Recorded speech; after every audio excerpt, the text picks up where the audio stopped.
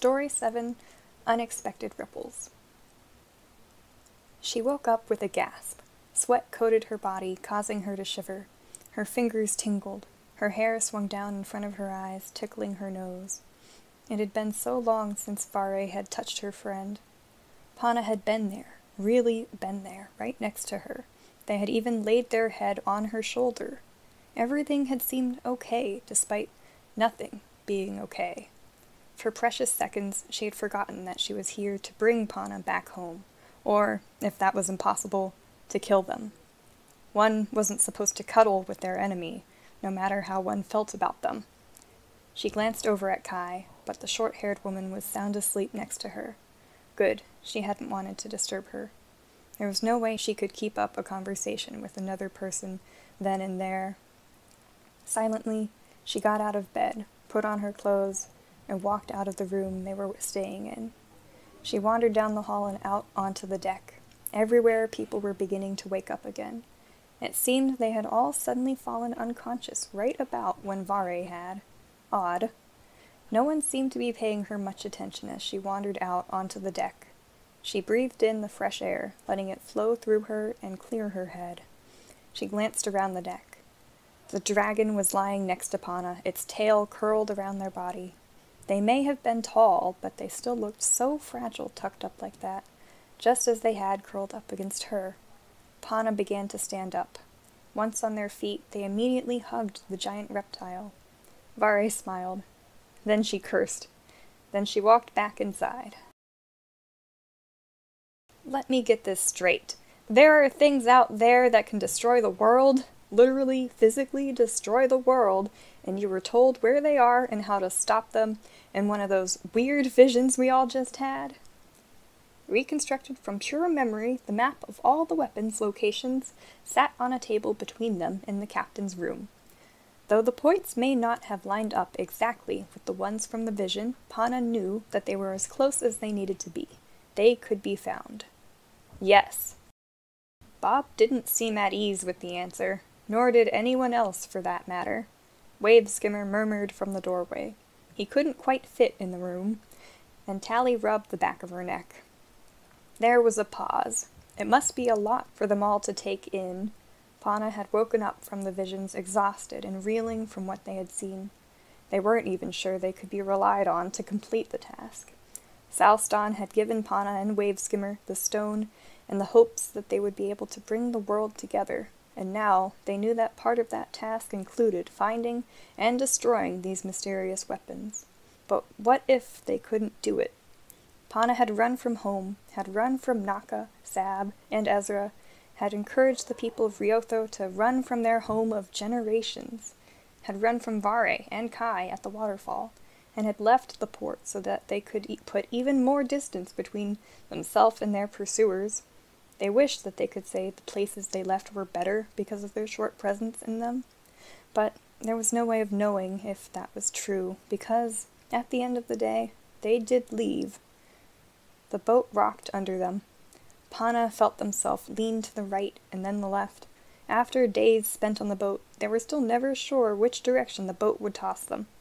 Like asked, "And these weapons were placed throughout the world by some group, what did you call it? The Us?" She was not nodding her head. She stared at Pana, her eyes soft but distant. Pana wanted to reach out and hold her hand and forget about this whole thing, but they couldn't. The U.S. Yes. Right, and you know how to destroy them? Pana rubbed the stone in the palm of their right hand. With the slightest bit of hesitation, they extended their arm and placed the stone on the table. In the light of the candles surrounding the room, the blue glow of the stone seemed diminished. The stone itself had reshaped itself into a long, thin beam that was thickest at either end. It rolled along the table when Pana let go of it. I can't be sure. Tally looked at the stone. That's the stone you used to save us all from the wave back at the port, right? Can you use it to destroy the weapons? Yeah, Salston had given them and Waveskimmer the stone. She had told them that they could help bring the world together. not because they were destined to be great leaders, or were descended from some legendary lineage, but because they had proven that they could care for one another. But could they save the world? The world was big. It had always seemed so small back home. Ice surrounded them then, keeping them from venturing too far. The world wasn't even a concept at that point.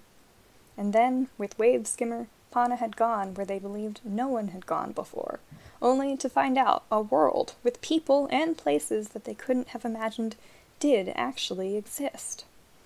They turned to Waveskimmer now. His head filled the doorway. He noticed Pana looking at him and cocked his head to one side. Then he noticed their clenched fists and their gaze directed at the floor. He nodded once and then hiccuped, spraying sparks across the room.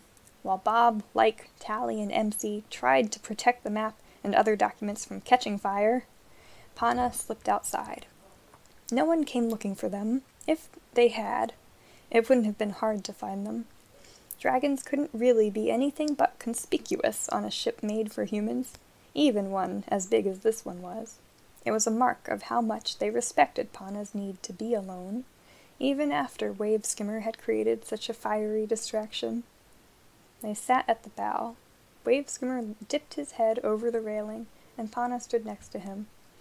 A swarm of bugs with bright orange wings, about a foot in length, and 2 claws, fluttered in front of them over the open waves. They seemed to be attracted to the eerie, gelatinous creature slowly tiptoeing over the water. Tiptoeing may have been the wrong word. Most of the creature was in a rounded, viscous center that was just barely transparent. Tentacles poked out from what seemed to be the back of the creature and touched the very top of the water, moving in large horizontal arcs and pushing the creature forward. Pana sketched the creature and a bug in their notebook and wrote a few observations. The creature appeared to be moving in whichever direction the wind blew it, while having only a limited capacity to shuffle at a slight angle to the wind. While they had thought the bugs were eating the creature, they realized that they were just resting on it. There were few places to rest out on the water, so this giant moving goop was probably the most solid perch they would be able to find. In their notebook, Pana labeled the creature Anemus Pothi. It was still very warm for Pana, but the wind drove the rest of the passengers into the cabin. Pana took off their jacket and sat on the railing, letting their feet dangle above the water. They leaned back, resting on Waveskimmer's side. "What do you think we should do?" Pana asked their friend. He didn't move so as to not risk accidentally pushing Pana off the boat. He just garbled into the wind. "We've done a lot since we left. I'm truly impressed, especially with you," they patted Waveskimmer. "But we were forced into all those situations. I didn't want to leave home. Yeah, I was upset and things were moving so fast. Who wants to grow up and have more responsibility? But I didn't want to leave. They were all going to kill me if I stayed. They followed us to Naka, and then the Guardian of Ryotho trapped us there. Vare took the stone, and we had to retrieve it from her. And then that wave was going to kill everyone unless we did something." Pana breathed. They allowed themselves to slow down. "I'm just worried that we aren't good enough to disable these weapons. I mean, I didn't even know they existed until today. Things just escalated a lot. We're dealing with our own issues from the past. We shouldn't have to deal with the world's past as well." Waveskimmer clacked his teeth and tapped his claws on the ground. "But that's just it," Pana replied. "We don't have to find these places. We can just keep traveling if we wanted to. We could keep discovering new creatures and study them. You heard Southston. Someone else can do this job. Someone more qualified and powerful than we are." Waveskimmer thumped his tail on the deck and hissed. Pana felt a little ashamed. "You're right. We've done some impressive things. We're not so weak. And we have the stone, so maybe—" They gazed into the stone. The long cylindrical shape was replaced by a flat and reflective surface. Pana could see themselves in the stone, their brown eyes almost blending into the surrounding blue. Looking at their reflection, they saw that they were scared. Their eyes looked tired, and their nose twitched and felt a tad stuffy, even though they weren't sick. Their father always said they had their grandfather's eyes. Sometimes traits just skipped a generation. Father would have walked to the nearest location that Pana had marked on the map without a second thought. So would their grandparents. Well, possibly not their grandmother, who would have questioned if the situation was really as bad as it appeared to be. It wasn't that Pana didn't believe these weapons needed to be destroyed. They certainly did. The fact that anything so destructive still existed and could potentially be used was insane. They didn't want Naka, Sab, Ezra, Tur, their father, or anyone else living in a world that could be destroyed at any moment. So what was holding Pana back? The Anemis Pothi began to fall behind the boat. It looked peaceful as it loped along, even though it didn't have much of a choice where it went either. Perhaps it didn't mind going wherever it was directed. Pana thought of their father again and smiled. They missed him. "Can I join you?" asked a voice behind them. It was Lyke. Pana nodded, and Lyke sat on the railing next to them. Their shoulders didn't touch, but Pana was hyper-aware of their proximity. Right now, the only person they wanted to be touching was Waveskimmer, so they were grateful that the captain decided not to sit any closer. Lyke pointed to the creature that Pana had dubbed the Anemis Pothi. "We call those blobs," she said. "They look very gooey, like a blob." "Are they gooey?" Pana asked. "I don't know. We had a sailor who wanted to find out. Good kid. We pulled the ship alongside and he poked it. The next moment he was inside the middle of the blob. He was eaten." "Oh." Pana was no longer interested in finding out what the Anemis Pothi was made of. Some mysteries could be left alone. The two of them sat in silence for a little while longer. The sun was not quite setting, but it was slowly lowering behind them. Light rays were refracted by the Anemis Pothi and shot out of its front end like 1,000 tiny rainbow beams. When the silence had dragged on for too long, Pana broke it, and asked Lyke why they had come to see them. Lyke considered the question for a while longer. "Well," she said, "you ran out of the meeting room after telling us all that these crazy things could destroy the world existed, and were all over the place. It's a lot to take in, and it's more than understandable if you would prefer to leave it to someone else. Just because you were the one who learned about it doesn't mean you have a responsibility to do something about it." It was a good point, albeit one that Pana had already considered. They remained silent. Lyke kept glancing at them, waiting for them to respond. When it was clear that the conversation had died, Lyke tried to start it again. "Bob, Tally, MC, and I support whatever you decide. We want to at least go to the nearest location and see what we can do. But we can drop you off somewhere else first. You could wait there for your arm to heal." Pana wanted to answer. They wanted to reach out to Lyke and hold her hand. Maybe in another life they could have pursued something with the captain or been more confident. But if they were to reach out, who was to say that they wouldn't mess up somehow?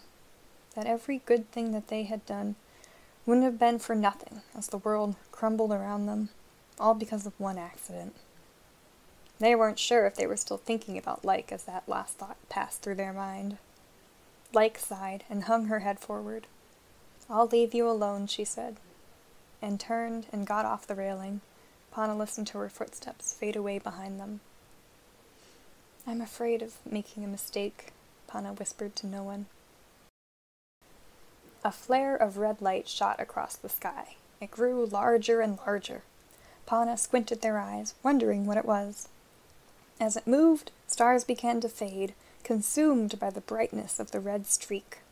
Waveskimmer shot up, his scales flashing crimson in alarm, head swiveling. Fire slammed into the water next to the boat, shoving it to the side on a massive boiling wave. Condensed water vapor rose up alongside the boat, blocking all vision to that side. With help from Waveskimmer, Pana jumped up back onto the deck of the boat. They raised their good arm above their eyes, trying to see where the fire had come from, and squinting into the distance. When they heard the roar, their hearts stopped. Racing towards them was a dragon. "What's going on?" Bob called as he, Tally, MC, and Like ran towards the bow of the boat. "Dragon," said Pana, pointing at the winged lizard hurtling towards them. There wasn't much time to lose. They turned and looked at everyone in the group, one by one, giving them orders as they did. "Tally and Bob, go and make sure all the non-sailors remain calm. It's best if they don't get in the way of the sailors. Like, get your sailors ready to row. MC, you'll have to chart a new course and get everyone away from here. I'm planning on heading north, so maybe you can go south." "Just a moment there, Pana," said Bob, holding out his hand. "Where do you think you're running off to?" Pana gaped. "Running?" they said. "I'm not running. I'm trying to save you. That dragon is going to see Waveskimmer and myself and chase us away from here. It just wants me." "Why would it want you?" asked Tally. Before Pana could think of a reply, Like interjected. "We can discuss that later. Now, we need to figure out what to do. This is my boat. I give the orders. Pana, you stay here. We're not letting you fight this alone." A second blast of fire smashed into the water on the opposite side of the boat, rocking it even more violently. The dragon was almost on them. Things would have been so much simpler if they had just let Pana leave. The dragon would have chased them, and probably killed them, but at least everyone on the boat would be safe. Staying here put everyone at risk. This dragon was here because Pana had stumbled into that cave. They just knew it. Just as Vare had followed them all the way from the village, this dragon most certainly had as well. They never had any intention of hurting their fellow humans, but sometimes you couldn't control what effects your actions had on the world around you. One decision could ripple outward in unexpected and unwanted ways. That didn't make Pana feel any less guilty. "Fine," they snarled. "I'll stay. Just be careful, please." The group nodded. Like said, "You will need to fly, though. Distract that dragon until we can think of a plan. Don't go too far." Waveskimmer snorted in assent, blowing a light film of smoke over everyone. He lowered himself to the deck and allowed Pana to get on. They grabbed the saddle with their one good hand, hoping that they wouldn't need their left arm for anything. It was still tightly bound to their torso. It would be a miracle to survive this and not injure their arm any further. With one last look at their friends, Pana and Waveskimmer took to the sky. It had been far too long since their last flight together. As the wind rushed by, Pana, waving their hair around behind them and causing their jacket to billow out behind them, Pana smiled. They took a moment to pat Waveskimmer on the side, and he rumbled in appreciation. He had missed flying with them as well. There was little time to relish the feeling, however, as the other dragon was now upon them. Pana could see its green eyes starkly contrasting its red scales. Waveskimmer had reverted back to his usual blue, though his face showed some signs of green. Neither he nor Pana knew how to fight. Waveskimmer was smaller than most dragons, and any roughhousing experience he had was more in the form of bullying that he had endured as a hatchling. For their part, Pana had always left any fight to Vare. She had always been happy to defend the two of them from their own human bullies, or anything else that might have wanted to eat them out on the ice. If the two of them were to face the dragon head-on, they would lose in a heartbeat. They would have to find a way of distracting it long enough for their friends on the boat to come up with a way to defeat it. Waveskimmer whimpered, and Pana did their best to convey strength and assurance as they pat him, but they couldn't help but feel weak themselves. The other dragon roared, fire flying out of its mouth like saliva. With a sudden burst of speed, Waveskimmer ducked beneath the dragon's outstretched claws and flew under it. Pana watched the dragon hit the water, sending waves crashing outwards and slamming into the boat. For a moment they thought they had defeated the dragon before they remembered that dragons were excellent swimmers. A shadow grew larger as it approached the surface of the water, and out shot the dragon. Waveskimmer had risen further into the air while it had been underwater, but now it was catching up to them. It shot a fireball at them, which Waveskimmer managed to bat away with his tail. It hadn't been easy or painless. His tail was singed and some of the scales had broken away. While resistant to a great many things, dragon scales could be broken by their own species' fire. Another fireball flew towards them, but this time Waveskimmer managed to dodge it. He twirled in the air, just barely managing to get to safety in time. Pana lost their grip on the saddle and began sliding down Waveskimmer's back. They grabbed with their right hand, and for a moment they thought they would be able to grab one of the straps of the saddle, but they missed it and began to fall. They closed their eyes. There was a sudden jerk. Pana didn't think they had hit the water. They could still breathe. Counting to 3, they opened their eyes and realized that the other dragon had caught them. It opened its maw, and Pana could see the fire start to build in its throat. Air rushed by Pana's face as the dragon breathed in. There was a sudden whoosh as Waveskimmer rammed into the dragon's side, knocking it off balance and breaking its grip on Pana. They began to fall again, heading with the dazed dragon towards the water. Momentarily disoriented, it took Waveskimmer a few seconds to reach Pana. He grabbed them, and with a tremendous downbeat of his wings, prevented them both from tumbling into the water as well. "Thanks, friend. Do you think it's over?" asked Pana, looking below for any sign of the dragon. Something slammed into them from above. The dragon had looped around in the air and come out on top of them, and was now hurtling towards the water while holding Waveskimmer. Pana lashed out at the dragon's claws, trying to shake its grip on them. They wouldn't be able to distract the dragon for much longer. Where were the others? The boat trembled as fire rained down upon it, and as the dragon crashed into the water and beat at the air with its wings, teams of crew members ran around the deck, putting out small fires that had sprung up, dodging between other sailors, pulling on ropes, and trying to keep the sail from being blasted off the mast. Vare and Kai ran through the cabin and out onto the deck. Having never been on a boat before, they both struggled to keep their footing. Ice was one thing, but a wooden death trap bobbing in the water was something entirely different. When they spotted Bob, Tally, and MC along with the captain looking out over the side of the boat, they rushed forwards. "What's going on?" asked Kai, while Vare steadied herself by slamming both her injured and non-injured hand on the railing without so much as a grimace. The captain pointed upwards, concern plastered over her face. Dragon. And there it was, a dragon. Not the dragon that Pana had run away with, but a new red dragon. There was no time to process her feelings. Vare had seen dragons before, but she had survived through sheer luck. If the dragons had noticed her standing in the entrance to the cave on their way out, they surely would have carried her off, just as they had carried and dropped the other 4 villagers who went with her.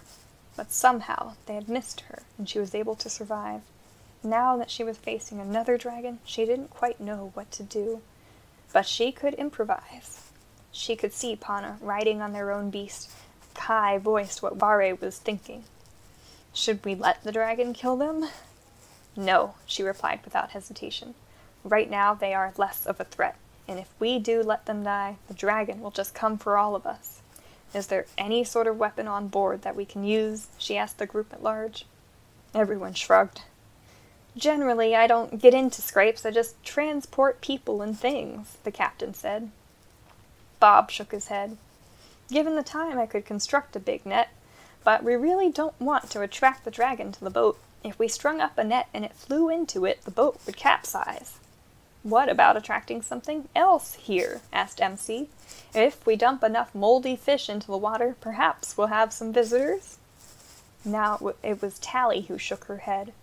"But jumpers are scared of dragons. You saw how they swam away when they spotted Waveskimmer." Waveskimmer? Pana's beast had a name?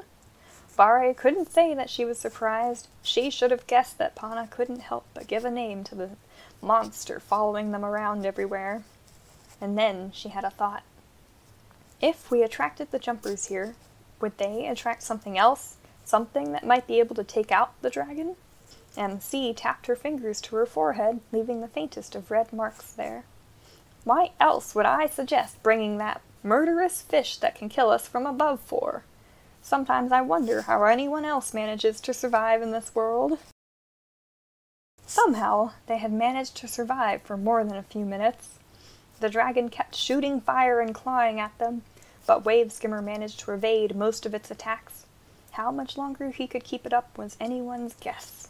His mouth hung open and his tongue flicked into the air as he attempted to cool himself. His scales had faded and were now gray with a tinge of blue.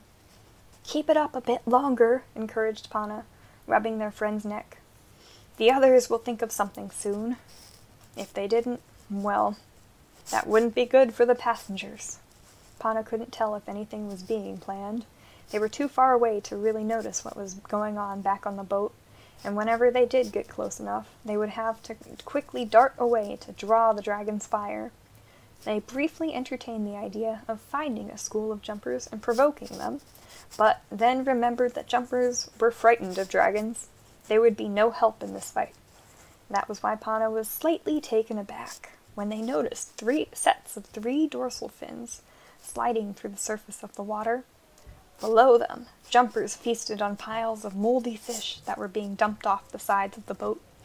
The school must have been at least 50 strong. They must not have noticed the dragons yet, or the jumpers would have fled. That, or they really wanted those fish. Though Pana didn't think it would work, they directed Waveskimmer down towards the jumpers. The jumpers didn't swim away immediately. Perhaps they were too busy eating to notice the 2 dragons flying right above them.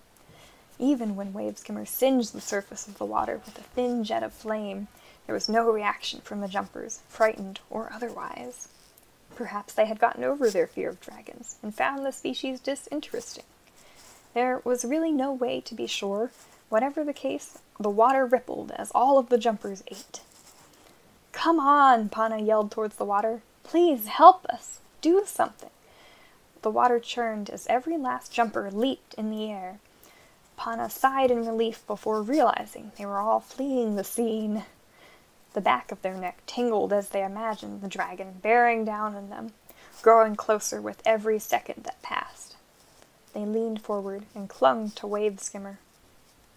An icy blast of water and air rose from the sea and pushed Waveskimmer and Pana forward, pelting them with shards of ice. There wasn't any time to wonder what had shot the ice at them before one piece caught Pana on their right arm, leaving a long, jagged cut from which blood flew all around them. Waveskimmer tumbled through the air, spreading out his wings in an attempt to catch himself. His feet hit the water, but he was upright, and with a few wing beats he managed to fly back into the air. The other dragon was not so lucky. A chunk of ice had formed on its wing and dragged it down into the water. It crashed, but for the moment it managed to remain at the surface. The splashes around the thrashing dragon were tremendous. Its head bobbed up and down, going underwater for longer and longer periods of time. Pana looked at the dragon one last time. Only one eye poked out above the water, and then it was gone. Waveskimmer groaned in between pants. "I know," replied Pana. They looked at the boat, and then back at where the dragon had been. If not for Pana waking up the dragons in the first place, it never would have flown all this way, and put the lives of all the boat passengers at risk. Bob, Tally, MC, and Like had all been put in danger because of them. For the moment they were all safe, but if Pana went through with what they were thinking now, that all could change. "Ugh, you're right. Let's go." An exhausted Waveskimmer took one last moment to steady himself before plunging into the water. The water was cooler than Pana was expecting, and for the first time since leaving the village, they almost felt cold. They tried opening their eyes to see where they were going, but the water stung. It wasn't like the waterfall where they could see some of what was underwater. Luckily, they didn't have to see. Waveskimmer swam deeper and deeper, using his tail and wings to push the water behind him. He would know where to go, and Pana would just have to hold on to him for as long as they could. Suddenly, they stopped. Pana felt themselves continuing to move forward, but used their legs to keep them in place, looping their feet through some of the straps in the saddle. They couldn't hear anything, but they felt Waveskimmer lunge forward, moving slowly in the water. There was some resistance, but then his claws continued on their arc. Weighed down by something, they began moving again. Pana couldn't hold their breath for much longer. Their lungs felt like they were being pushed together, and their head was throbbing. They weren't going to make it. For only a moment their mouth opened, and an air bubble escaped. Pana forced their mouth to remain closed. The water fell away, and Pana could breathe again. They opened their eyes, gasping. They fell forward onto Waveskimmer, too exhausted to move. Waveskimmer also remained motionless, aside from taking deep, gasping breaths. Next to them floated the other dragon, just as exhausted as the two of them were. It looked at Pana, and for a moment they thought it might just have enough energy to kill them both, here and now. But the anger had left its big green eye. It wheezed, spitting water out of its mouth. Pana shook as they reached out. They couldn't tell if their arm was moving or not. They watched as blood spread out from it into the water. With a sudden shudder, they felt their right hand land on the dragon's snout. "It's okay," they whispered. "It's okay." A net fell around them, dragging them up and away from the dragons. They knew that the dragons would be lifted up on the boat next. 6 pairs of hands pulled them from the net. Someone with a soft fur coat carried them away from the edge of the boat and laid them down. Pana whispered a faint "thank you," and then fell unconscious. When Pana woke, they were warm. They were completely dry and lay in a bed in the cabin of the boat. Their right arm was bandaged. It could still be moved. It wasn't broken after all, but the bandage still felt a bit tight. Clean clothes lay by their feet. Pana stood up and inspected them. The clothes were more colorful than they were used to back in the village, and they suspected they were items that Lyke had picked up throughout her time traveling around the bay. There were a few options to choose from. Pana decided on some green pants with a black skirt and a silvery blue button-down shirt. They looked at their reflection in a mirror by the wall and decided to tuck in the shirt. Brushing their hair to one side, they decided they looked good enough and left the room. The deck was sparsely populated, and it was easy enough to see why. The red dragon they had fought stood on the wooden planks, looking around at everyone as they went about the business of operating a ship. Whenever anyone walked close by, it jumped a little, causing the boat to lean violently to one side. It also growled. Waveskimmer stood nearby, trying his best to keep the dragon calm. He wasn't particularly adept at it. When he noticed Pana walking towards them, he sighed in relief. Lyke, Bob, Tally, and MC stood at a healthy distance from the dragons. "No one has been able to get close to it. It doesn't seem to be comfortable around us," said Tally. "I'm not comfortable around it," said MC. Everyone looked at her. She threw her arms towards the sky. "What? Oh, don't tell me you're comfortable after it tried killing us all. Pana nearly died. Am I the only one who saw that?" Bob sighed. He turned to Pana. "We saw you dive in for it and decided to bring it aboard. As you can see, we aren't sure that was such a smart move yet. Aside from Waveskimmer, none of us have met any other dragons. We just grew up with stories. Waveskimmer is a delight, but this other fellow did just try to blast us all." It was a fair statement. Pana didn't yet know whether they had made the right decision either. There was still the possibility that, by saving the dragon, they had doomed the ship. It was really up to the dragon now to decide what it wanted. "I trust you," Lyke said. She nodded nervously, and her hand twitched. Pana took it as a sign to continue on toward the dragon. With Waveskimmer, they could largely tell what he was thinking. With any luck, they could also interpret this new dragon's body language and roars. They would have to try. It pawed the ground as Pana came closer, gouging deep troughs into the wood, but it seemed to be an action based on nervousness rather than aggression. Regardless, Pana decided to stand next to Waveskimmer, just in case. He always made them feel more comfortable. "Hey there," they said, keeping some space between them and the dragon. How are you?" The dragon stopped clawing at the ground and tilted its head to one side. Waveskimmer groaned. Pana gulped. Their mouth felt dry. Sweat began to bead on their forehead. They would have to be cautious. They sat down, folding their legs on top of each other, and placed their good arm on their thigh.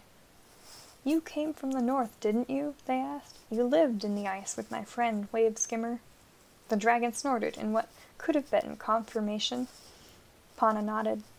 "I was the one who walked into your cave. Maybe you all were awake before then, but something happened when I entered.